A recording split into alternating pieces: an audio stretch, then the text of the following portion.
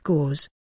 The causes of menopause can be considered from complementary proximate mechanistic perspectives how it happens or from ultimate adaptive evolutionary perspectives why it happens.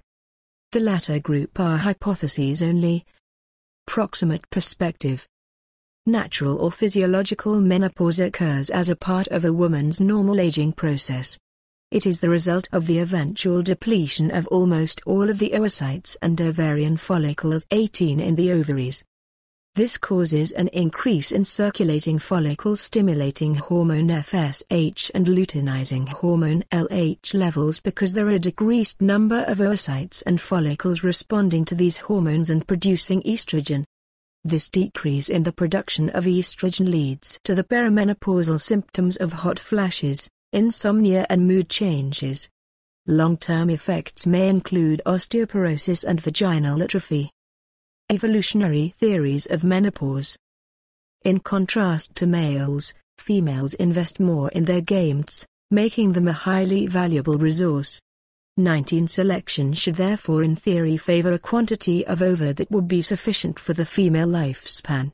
Overinvestment is resourcefully wasteful and underinvestment leads to reduced fitness. Human females, however, spend over 1/3 of their lifespan in a post-reproductive phase. Possible evolutionary explanations for survival beyond reproductive maturation range from the non-adaptive to the adaptive. Non-adaptive hypotheses. The high cost of female investment in offspring may lead to physiological deteriorations that amplify susceptibility to becoming infertile.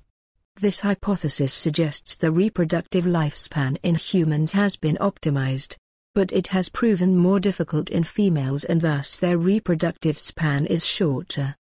If this hypothesis were true, however, age at menopause should be negatively correlated with reproductive effort 20 and the available data does not support this.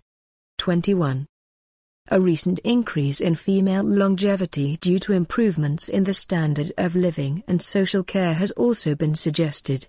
22. It is difficult for selection, however, to favor aid from offspring to parents and grandparents. 23. Irrespective of living standards, adaptive responses are limited by physiological mechanisms.